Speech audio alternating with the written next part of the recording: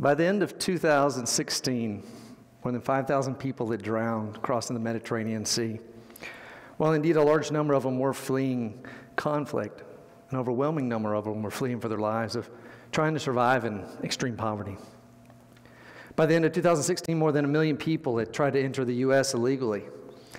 And while indeed a large number of them were fleeing gang warfare in their barrios, an overwhelming number of them were fleeing for their lives of trying to survive on $2.50 a day, or what 50% of the world's population survives on. See, we've been found out. Our wealth, our lifestyle, this fairy tale that we live in our land, we've been found out, and the world's coming for it, whether it's sub-Saharan Africa or whether it's Latin America. I'm not here today to talk about an immigration ban. I'm not here to talk about a bigger, better wall. I'm here to talk about capitalism, because I believe that capitalism is the number one tool that we have to transform the world. See, I am a product of capitalism. The life that's been afforded to me is directly related to capitalism. Today, the way I spend my money, the way I live my life, the things I say, the things I do, are directly related to capitalism. I've been to socialist countries. I've been in social-run hospitals. I don't want anything to do with socialism. I've been to communist country. I've been in a communist jail. I don't want anything to do with communism. See, I believe that capitalism is the number one tool that we have in the 21st century to transform the globe, both spiritually as well as physically. But likewise, I also believe if we take the words of the Apostle Paul from 1 Corinthians 10:23, where he said, all things are permitted, but not all things are beneficial. If we'd apply those words to capitalism, I believe that the world we live in today would be a different place. See, over the last decade, the numbers of people living in extreme poverty around the globe have been cut dramatically. During that same time span, there's been incredible advancements in technology and globalization. So today, now more than ever, those masses still living in poverty are aware more than ever of just exactly what they're missing out on living in the global south. Honduras, for example. Honduras has the largest population of immigrants coming to the U.S. illegally per capita, more so than any other country in the world right now. But things don't really make sense. You see, in 2005, Honduras signed CAFTA, the Central America Free Trade Agreement. Before that time, Honduras was considered the breadbasket of Central America, exporting food throughout the region and beyond in the late 80s and early 90s. But with Honduras having this push for development like many countries around the globe, the protections on the farmer were removed. Protections that guaranteed the prices of key commodities essential for the local economy. Protections that many farmers in our land still enjoy today. Protections that my family has benefited from directly. Without these protections, tens of thousands fled the local family farm. See, this is exactly what the owners of the maquilas or the large sweatshops, this is what they were after when they were pushing this legislation to remove these protections. See, for CAFTA to be successful, there had to be production of goods to ship to the U.S. And for there to be production, there had to be labor. And for there to be labor, there had to be a source. And that source was the family farm. Over 500,000 people have migrated from across Honduras to the industrial capital of Cortez in just the past recent years.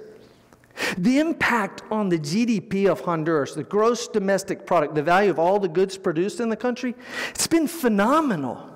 See, if we take a snapshot of the total GDP of Honduras from 5 years before CAFTA and 5 years after CAFTA was signed, from 2000 to 2010, it's remarkable what we can find out. See, in 2000, total GDP sat at just under $8 billion. But by 2010, that number had risen, more than doubling to $16 billion. By any student of economics measure, things are looking up for Honduras.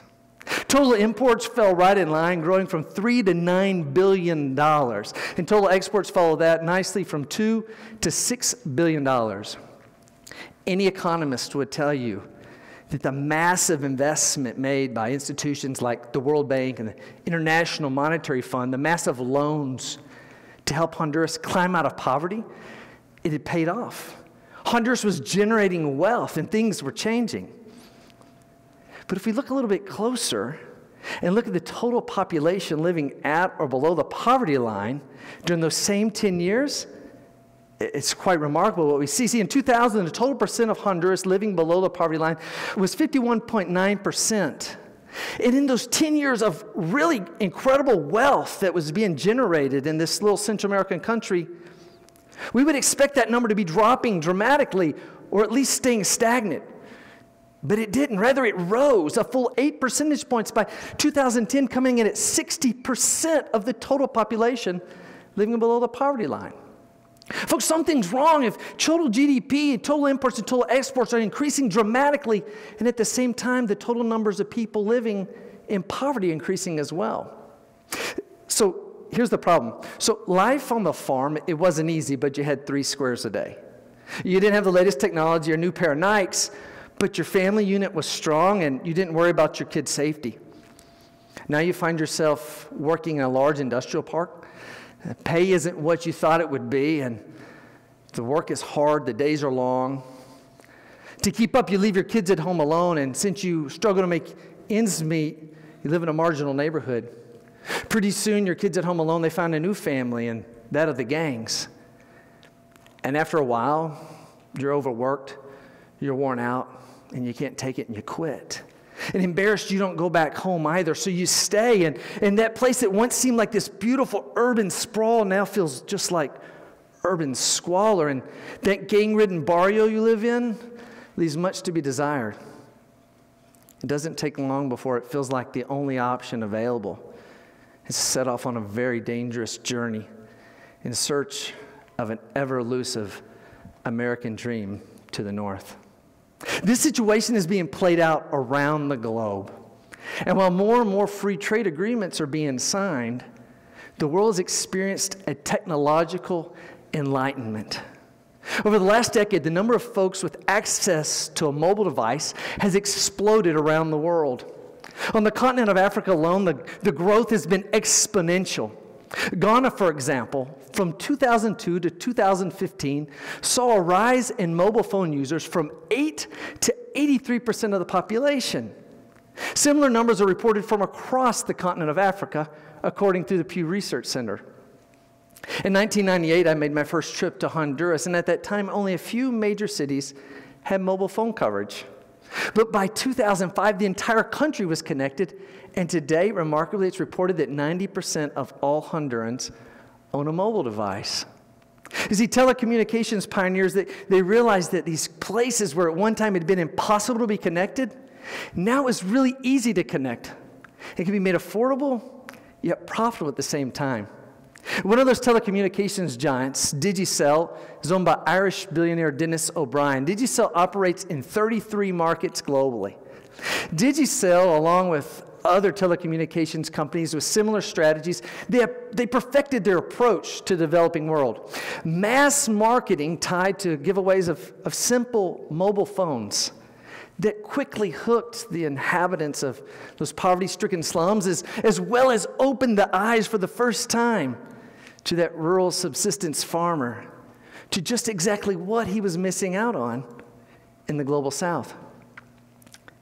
Then by 2010, these same telecommunications companies, they expanded their portfolios to include affordable satellite TV. Now for about $15 a month, you can have a little simple red satellite dish stuck on the side of your mud hut in your remote jungle village of Honduras, where every day you can enjoy the local news as well as international news, but also you can enjoy the pop culture reality show phenomena that we export from our land, like Honey Boo Boo and Duck Dynasty. Folks, if what we're exporting from our land around the globe, conveniently dubbed into French and Spanish, if what we're exporting as reality consists of a trailer park beauty queen and a couple of bearded good old boys, who wouldn't want to come to be a part of this reality? Who wouldn't want to be here? Then in 2013, Facebook CEO Mark Zuckerberg announced a new endeavor. Free Basics is the name of it. It's a partnership with technology manufacturers and telecommunication companies around the globe with a goal to connect the 2/3 of the world's population to the internet that was still unconnected.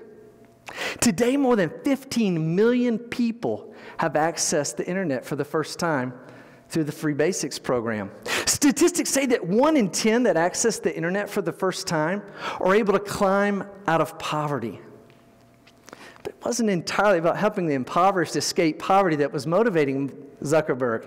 The white paper that he released in 2013 that detailed this new endeavor, it might read like an incredible gesture of humanitarian aid through access to technology, but in reality, it was going to achieve some very different goals. You see, now Facebook was going to have a very captive audience to advertise to in new and emerging markets, in particular, since the internet was only accessible through the Facebook app. Remarkably, it's reported that more than half of all first-time users of the internet through the Free Basics program had signed up to pay for full data on their devices within 30 days. So what might have sounded like an incredible gesture of humanitarian aid was, for all practical purposes, very wise marketing. And for an enormous reality check, a large number of the countries participating in the Free Basics plan are located on the continent of Africa. Now a continent plagued with conflict, famine, and failed aid programs had access like never before to what life really was like in the global north. You see, so if access to a simple mobile device had left any doubt in that disenfranchised, unemployed slum dweller, if it left any doubt what they're missing out on, now access to affordable satellite TV or free internet was surely to open their eyes. Folks, what we're talking about here is a case of planetary haves and have-nots. On this planet called Earth, and in a country called the USA, our poverty line is set at about $64 a day, or about $25,000 a year. That's more money than most doctors, lawyers, and upper-level management earn in a year in the developing world. And on that same planet Earth, the World Bank sets the poverty line for the developing nations at $2 a day. From 1991 to 2005, the numbers of people living in extreme poverty around the globe were cut in half, except in sub-Saharan Africa. Sub-Saharan Africa, home to many of those same countries from the Free Basics program from Facebook. Sub-Saharan Africa, home to the overwhelming majority of the economic refugees fleeing out of North Africa, risking their lives in the Mediterranean to enter Europe. Sub-Saharan Africa, in those same 14 years, saw the number of people living in extreme poverty rise from 11 to 28%. Social and economic development programs are failing. Meanwhile, large multinational corporations continue to increase their profits from endeavors in many of the same countries whose poverty lines continue to rise. You know, we live in a fallen world, and we're imperfect people. We tend to our own best interest as individuals and as people groups. And we're apt to repeat the same mistakes when we disregard our fallen condition and ignore our history.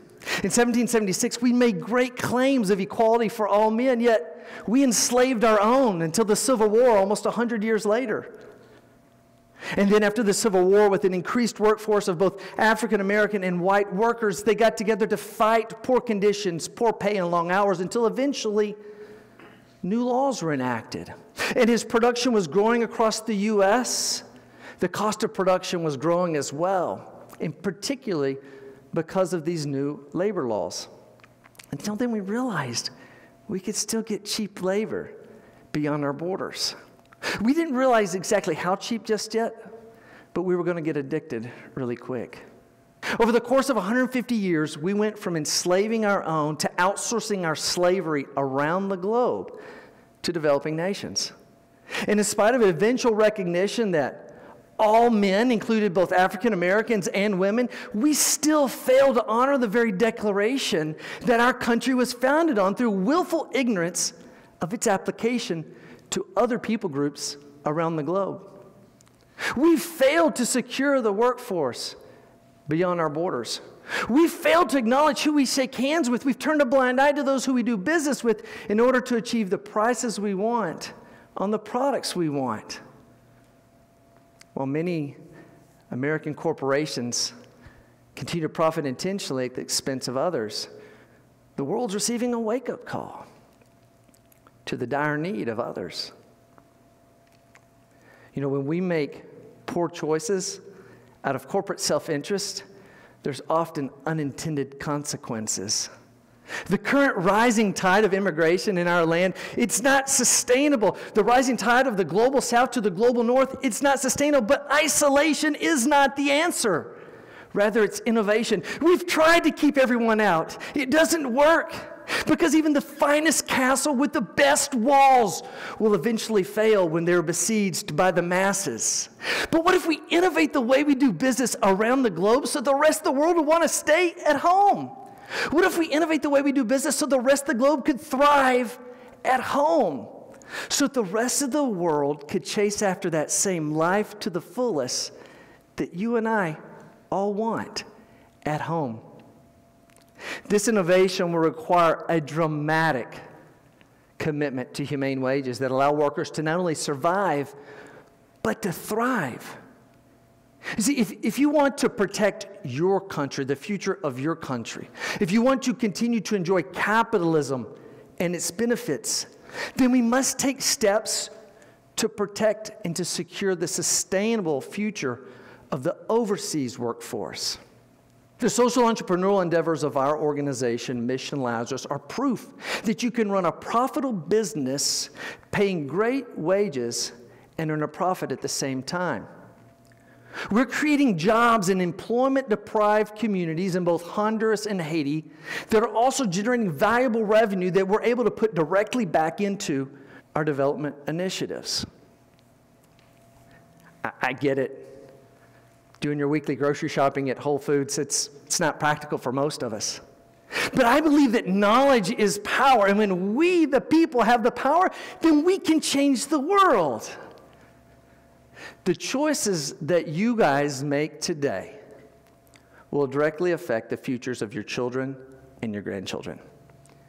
But if we fail to act because, one, it's not going to be easy, two, the shareholders drive the bottom line, and three, you know what? It's my company. I worked hard to build it. It's my money. I'm going to use it how I want to. If we fail to act, then life as we know it in Western Europe and the U.S. will not continue. See, I believe that as savvy businessmen and women, we may be able to have the market cornered in many areas for a long time. But nobody can have monopoly on life, liberty, and the pursuit of happiness and have it last for forever. Thank you.